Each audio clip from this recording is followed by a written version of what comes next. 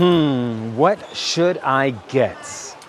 Let's see, this car has a shark on it. That's really cool.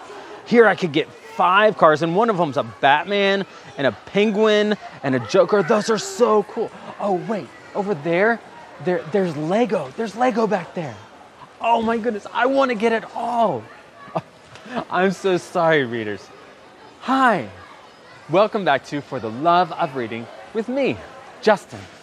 As you can see, I am in a toy store.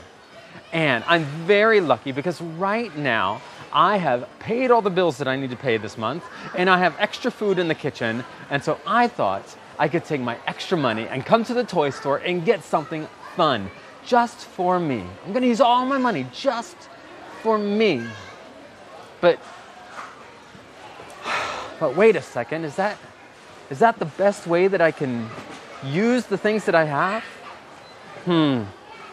My little boy just today was talking about the people that he sees in the street that need some help. But I really want a new toy. Oh, I don't know what to do. Well, in our book today, The Rainbow Fish has a similar problem that I have. The rainbow fish has lots of beautiful scales, and other people are asking him for them. I wonder what he's going to do. Well, while you go listen to that story, I'm going to think about what toy I'm going to get with my money. All right, let's go find out about that rainbow fish. In 3, 2, 1, go.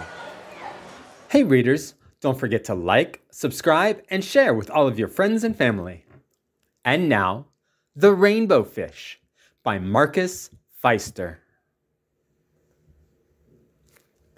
A long way out in the deep blue sea, there lived a fish. Not just an ordinary fish, but the most beautiful fish in the entire ocean. His scales were every shade of blue and green and purple, with sparkling silver scales among them. The other fish were amazed at his beauty. They called him Rainbow Fish. "Come on, Rainbow Fish," they would call. "Come and play with us." But the Rainbow Fish would just glide past, proud and silent, letting his scales shimmer. One day, a little blue fish followed after him. "Rainbow Fish," he called, "wait for me. Please give me one of your shiny scales. They are so wonderful, and you have so many."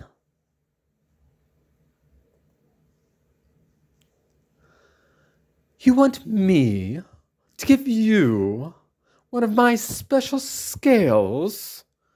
Who do you think you are?" cried the Rainbow Fish. "Get away from me."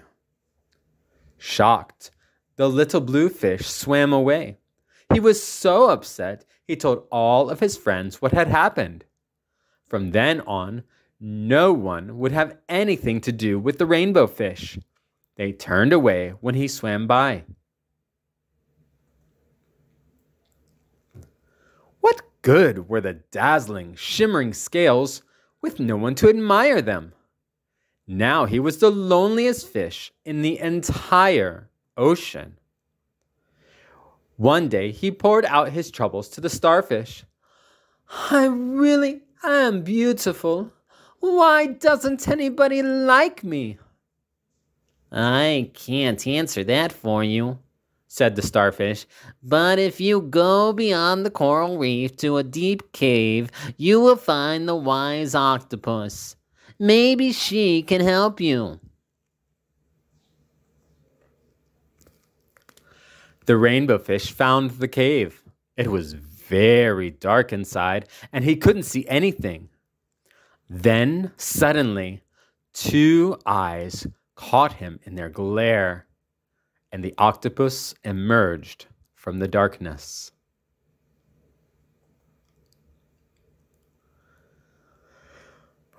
I have been waiting for you, said the octopus with a deep voice. The waves have told me your story. This is my advice. Give a glittering scale to each of the other fish. You will no longer be the most beautiful fish in the sea, but you will discover how to be happy.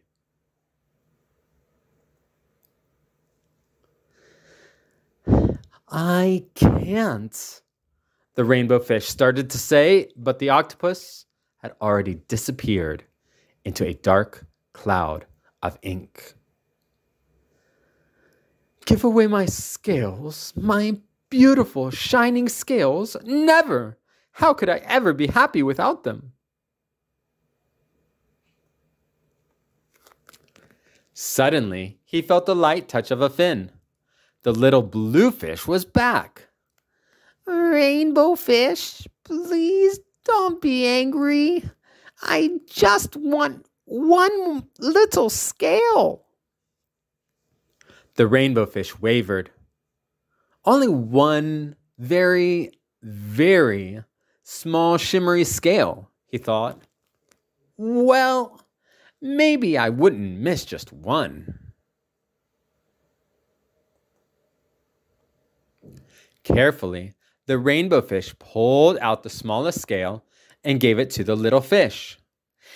Thank you very much. The little fish bubbled playfully as he tucked the shiny scale in among his blue ones. A rather peculiar feeling came over the rainbow fish. For a long time, he watched the little blue fish swim back and forth with his new scale glittering in the water. The little blue fish whizzed through the ocean with his scale flashing, so it didn't take long before the rainbow fish was surrounded by the other fish. Everyone wanted a glittering scale. The rainbow fish shared his scales left and right, and the more he gave away, the more delighted he became. When the water around him filled with glimmering scales, he at last felt at home among the other fish.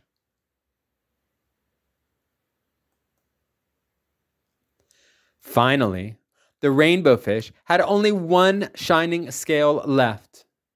His most prized possessions had been given away, yet he was very happy. Come on, rainbow fish, they called. Come and play with us. Here I come, said the rainbow fish, and happy as a splash, he swam off to join his friends. Wow, that rainbow fish, and really the octopus before the rainbow fish, had some really smart things to say about what we can do with the things that we have. I'm starting to think about those toys again. Do I really need a new toy? Probably not. Is it okay if I get a toy? Yeah. You know what? It is okay if I get a toy. But maybe I don't need all the toys and all the Legos and all the cars and all of the things. Maybe I can get a little something for me, and then I can take a little of what I have left and help somebody else with that. I bet that would be really nice and a really kind thing to do and a good way to show love. You know what? That's what I'm going to do. I'm going to get a little something for me. I'm going to get a little something for somebody else to help them out. And I'm going to save something because that's always a good idea too. Well, after I get my toy and I go help somebody else, I'm going to go get a good book. You go get a good book. We'll sit down and enjoy for the love of reading. See you next time.